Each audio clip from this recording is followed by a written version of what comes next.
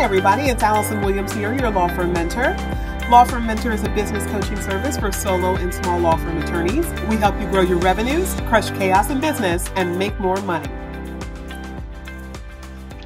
Hi, everyone. It's Allison Williams here, your law firm mentor. And on this week's episode of the Crushing Chaos with Law Firm Mentor podcast, I'm going to talk to you guys about a recent weather event that we had, Hurricane Ida, and she ravaged New Orleans. Our thoughts and our prayers are with New Orleans and Louisiana and everyone that was affected on the East Coast, or rather, everyone that was affected in the South, I should say.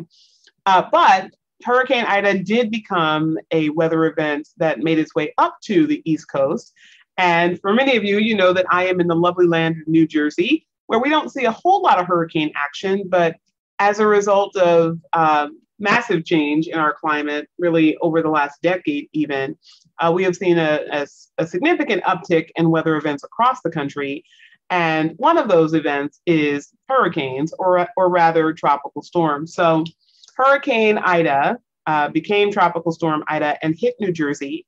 And a lot of people that I am personally connected to were adversely affected.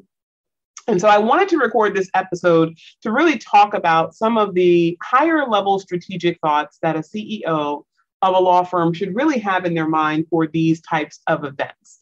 Now, this is not a discussion about disaster preparedness per se. You know, you all should have liability insurance. You should have coverage for your structure as a law firm.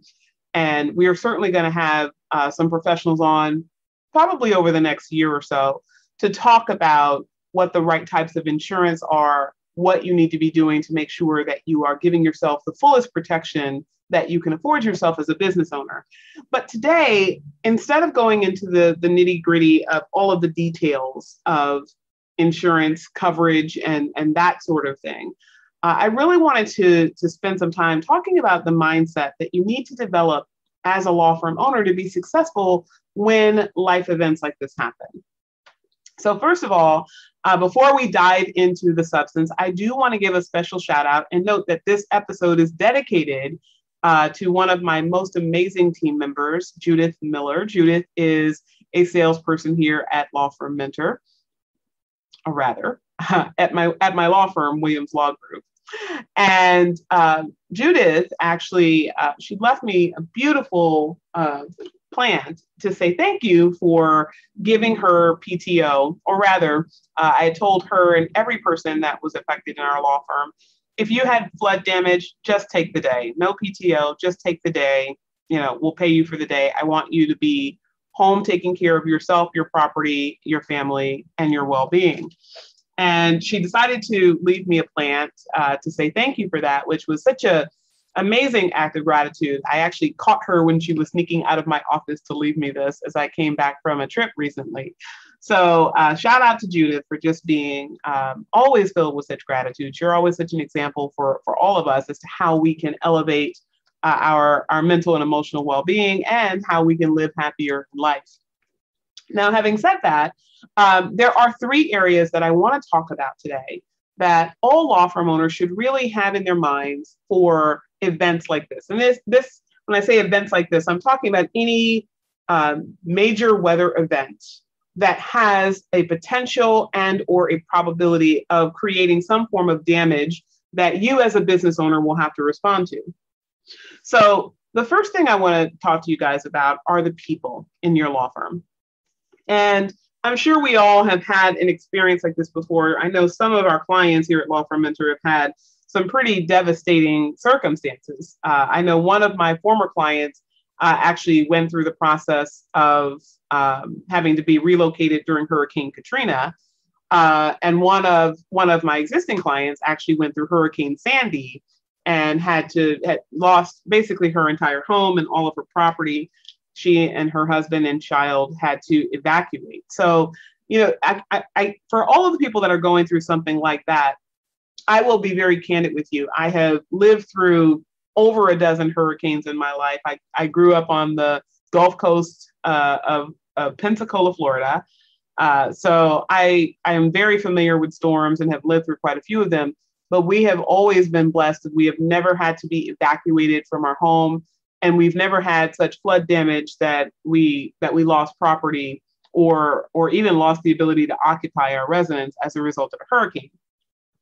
But having lived through lots of those storms and always having experienced friends, family members, church members, community members that were ill affected, I see what those types of events have done to people financially, psychologically, emotionally. It is a gut-wrenching experience. So my heart goes out to everyone that's been affected by Hurricane Ida and any storm, really, because this is kind of the stuff of life that all of us, I think we are sensitive to the fact that it's possible, but we never think it's going to happen to us. And then when it happens to us, our thought is, oh my God, I can't believe this happened to me. And then you have your story that comes from that. And the people, of course, are always the most precious property that can be damaged in a storm like this. But as a business owner, strategy number one is to really consider the care that people need during times like this. And so, as I noted earlier, my team member Judith left me a beautiful plan to say thank you for giving her the day and just saying, here, go take care of yourself, your family, your property, etc. That really was not about, it was about the fact that I care about my people and I want my people to be well, but it really wasn't something that I would think would even warrant a thank you beyond just a passing comment, if anything. Really, because I just, as a value system, it very much aligns with my values that when people are in a suffering state, the first thing that you have to do is to offer assistance, whatever that assistance is, right? And this is not me proselytizing. So this is not to say that everyone should have this value system. But as a business owner, it is particularly important that you establish the value system of recognizing that people will need additional care during times like these. So, and when I'm talking about people, I'm talking about your clients, but most especially your employees. So I want you to just think about, and we're all aware of this, how stressful it is to be a lawyer, right? We are hyper-policed. We are expected to know all, do all, be all to a host of people. When people encounter us, when they seek us out, they are in some form of distress. And typically there is a transference, if you will, of that stress from them onto you as you are both absorbing their emotional response to their problem, as well as having to analytically think your way through the solution and create an opportunity for them to have what they want or to minimize the damage of what they're facing. So we are challenged as people, right? Our profession is one where we are inherently the recipients of toxic stress from others, in addition to having stress of our own. And so it's really critical that as a business owner, that you be mindful that life events that will affect an individual at any given point in time will, of course, have the ability to affect your business, right? So the more people you employ, the more opportunities there are for people to go through a divorce or have a miscarriage or get into a major fight with a parent and have emotional distress associated with that, to lose a loved one, to have problems with their children that cause them a lot of turmoil. So we know that that's the human experience, right? So all of us are subject to being less than our best because we have the human experience. But when you magnify that, when that becomes a collective experience, that all of us are going through something, then there is a necessity for you as the leader to rise to the occasion of helping the people that are entrusted to your care, whether that be your employees, if you are leading a business, or your clients, if you are the steward of your business, right? Whomever you're responsible to, you really have to think about the fact that if you don't have a pragmatic approach to how you're going to address a time when people are not likely to be their best and not likely to be able to function under the traditional rubric of their job, then you're missing an opportunity to help be creative, find ways for them to be more effective, or for them to have the relief that they need while someone else is being effective in their stead. You're really shortchanging your business. And the other thing is that as we start to grow larger companies, leadership takes on a different meaning. So leadership is not just how am I treating every person? Am I treating people with respect?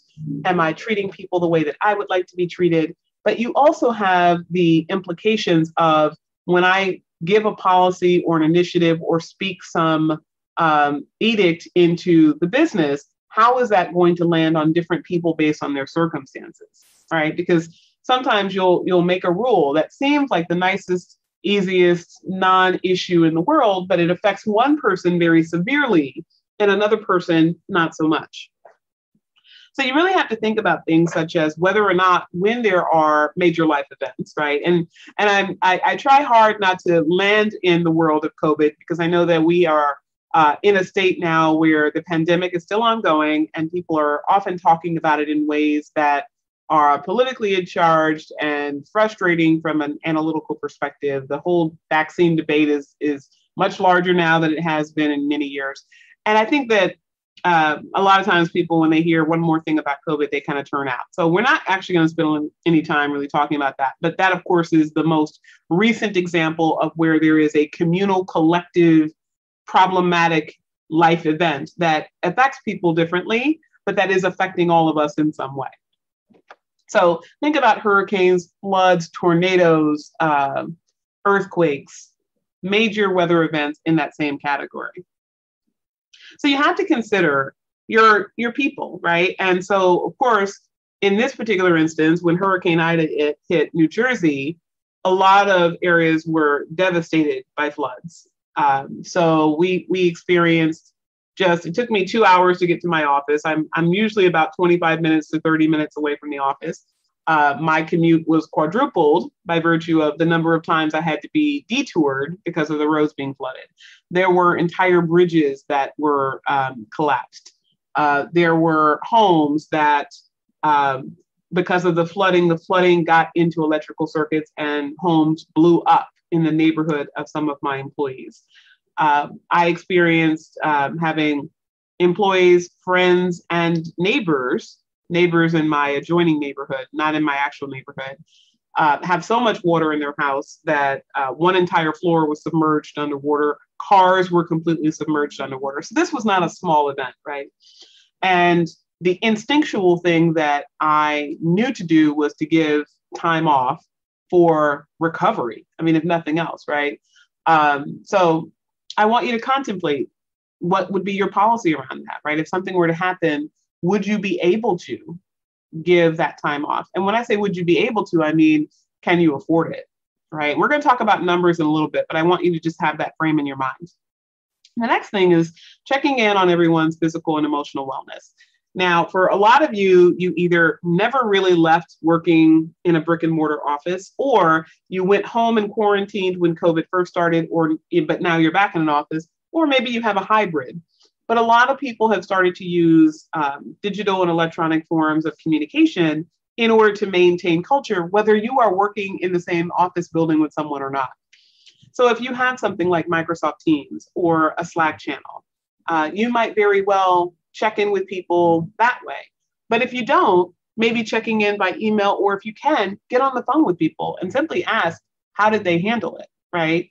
Did they have any damage? Because sometimes it doesn't occur to us when we're in our own experience to stop, pause, and say, my highest order of responsibility is that of leader.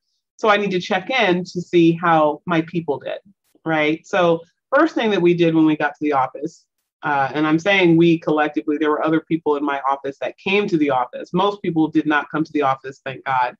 But I came in early, even with quadruple the commute. And first thing I did was, all right, where's everybody at? Who had damage? Is everyone okay? And just getting a check-in to say that we're all right, physically all right, I think is important, because you never know.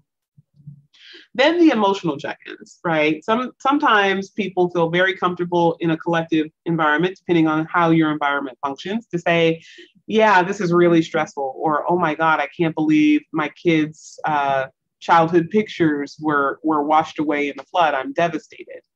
Other times, people may need a private space to have that kind of conversation, in which case you want to make sure that you make yourself available for that, or have a designee to be available for that. So that can be as simple as an office manager or your lead paralegal is a point person to go around and ask every person one-to-one, how are things going? How are the kids? How is your spouse? How are your in-laws? Whomever that person to be close to, so that you can create a certain level of safety in the person expressing that they're not okay. Because again, as a leader, like as a person, of course, you want to know that they're okay because you care about them as a person.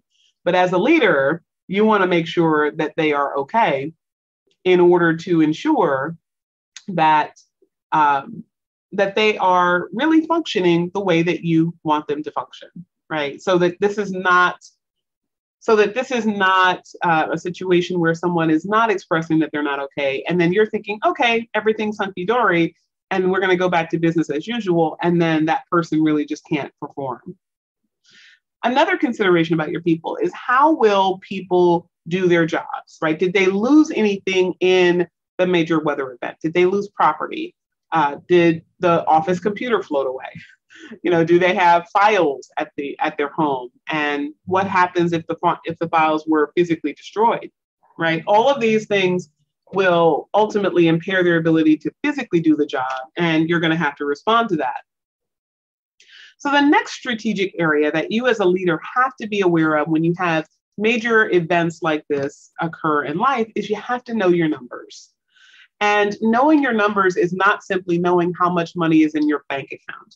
In fact, I would say that the dollars and cents in your bank account is probably one of the least important, least significant numbers that we consult as business owners. However, it is our go-to for what do I have in this moment? And it's often what lawyers start to think about when it's time to evaluate finance, right? So you don't actually get to a place of saying, hey, I don't know how we're doing overall. Let me go check the bank account. That's kind of the place where you go to say, okay, I feel like we're doing okay. Let me go check the bank account. Oh, there's money in the bank account. I was right. We're okay. Or worse, oh, I feel like the sky is falling. And then you open up the bank account and you say, oh my God, we only have $5,000 left in the bank account. We're drowning here, right? You could be right based on your bank account balance, but much more often than not, your bank account balance is a snapshot in time. It is not a reflection of dollars coming in and dollars going out. So in other words, in order to have a full picture of how you are doing, you have to know, what is our sales cycle? How many clients are we regularly bringing into the firm every month? What is the average revenue that those clients are generating? How much of that revenue is immediately available to me? In other words, am I in a state that requires that money to immediately go into trust and I can't access it until I bill it? Or am I paid in full upon receipt? Money is earned upon receipt and I'm entitled to all of it right now, so I can really make plans based on what's coming in, not when I have time to bill it. Then, of course, we have to think about what's going out, right? What are the expenses? And on average, what are the expenses that are regular and recurring versus a composite? So if I have composite expenses that go up and down based on needs, such as my office supplies or perhaps my utilities, there may be things that I can do in order to reduce those expenses in the short term, recognizing that at some point those expenses will go up again. Then, of course, you have to be thinking about how to assess your non-productive time and how much non-productive time can you afford. And this really goes back to the topic about PTO, or if you want to characterize it as that, time off. But ultimately, if you have people who are producing in your business and they're not working, they're not producing, right? So how much production can be done by someone else if only part of your team is out? If everyone is out, what is the cumulative effect of having non-productive time in your business? You have to have a sense of that. In other words, how much on average is each person bringing in each week, each month? And then at some point, you're going to get so granular as to go down to each day, so that you'll be able to say, this is how much money is regularly coming in, and this is how much I expect not to be coming in while we're dealing with the crisis. You, of course, also want to know about your insurances. And again, this is not a deep dive into insurance, but I would be remiss if I did not mention it, that you need to know what your deductible is, right? And whether you have co-insurance and what those rates are. And what is the impact of delayed payment by your clients?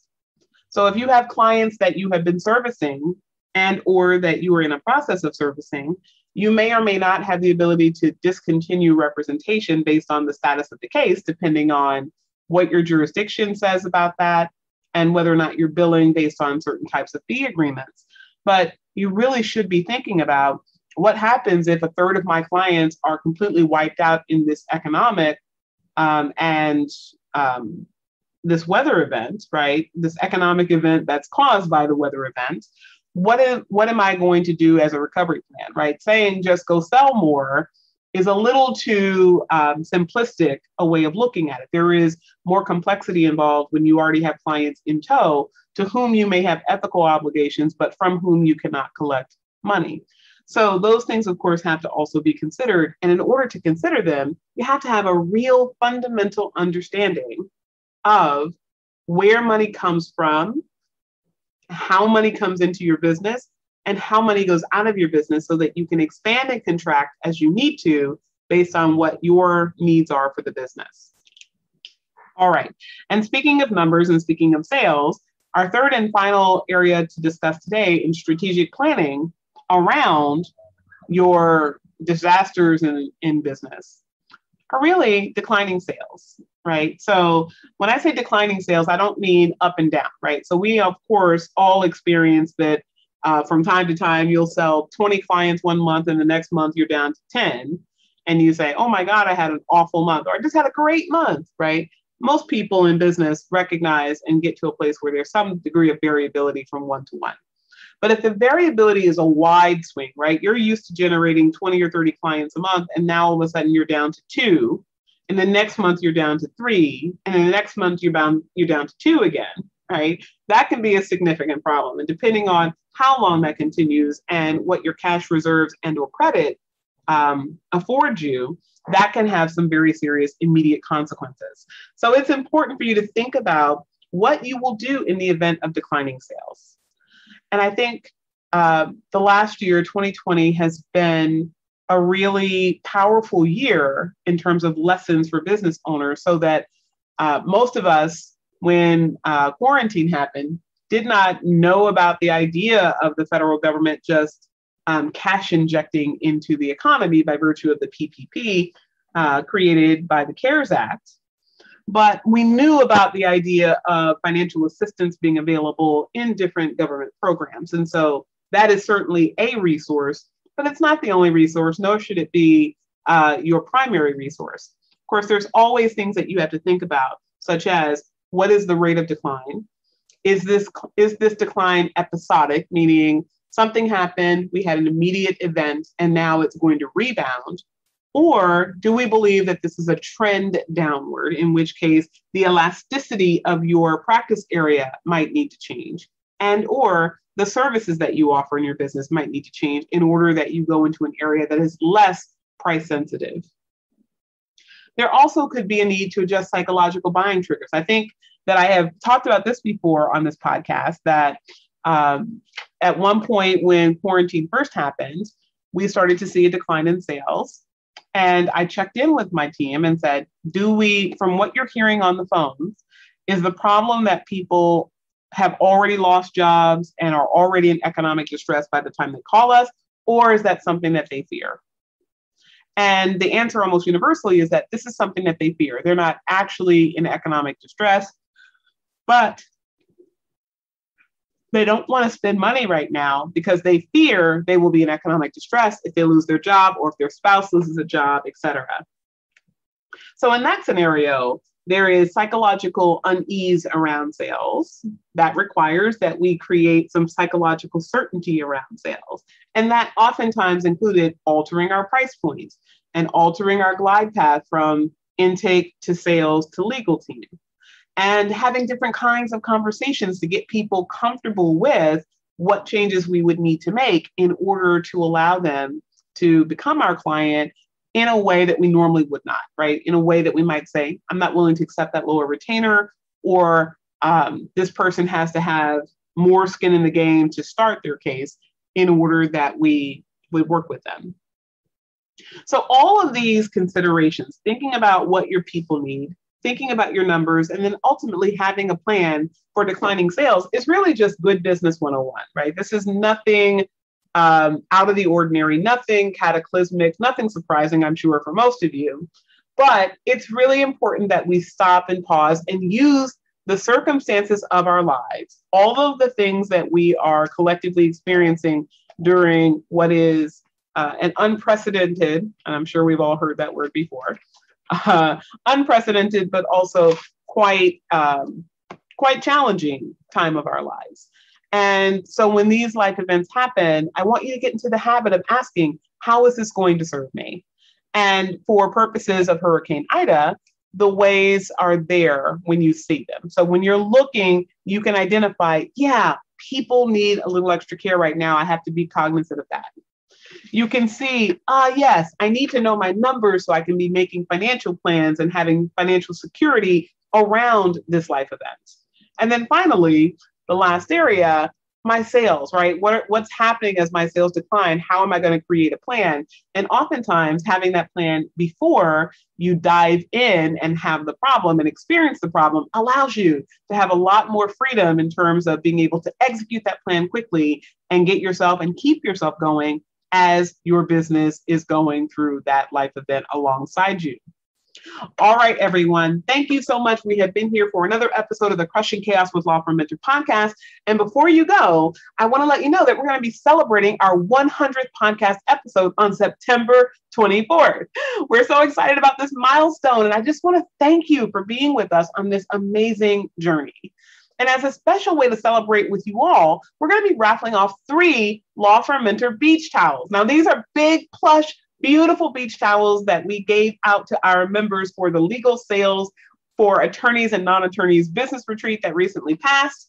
And we have extras. And so we wanted to make sure that we did not have those go to waste. We wanted to share them with our wonderful community of listeners, those of you that have been with us from day one, as well as those of you that have recently joined us on the journey of talking about crushing chaos in law firms.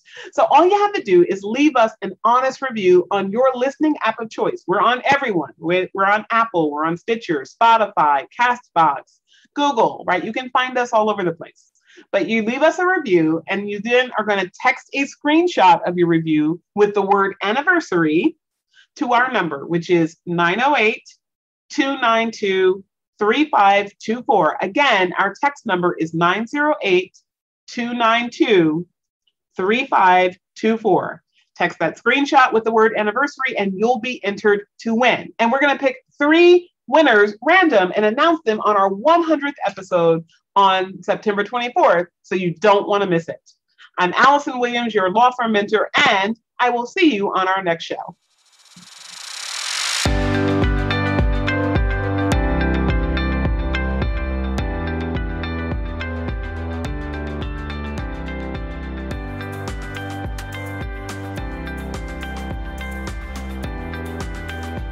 Thank you for tuning in to the Crushing Chaos with Law Firm Mentor podcast. To learn more about today's guest and take advantage of the resources mentioned, check out our show notes. And if you own a solo or small law firm and are looking for guidance, advice, or simply support on your journey to create a law firm that runs without you, join us in the Law Firm Mentor Movement free Facebook group.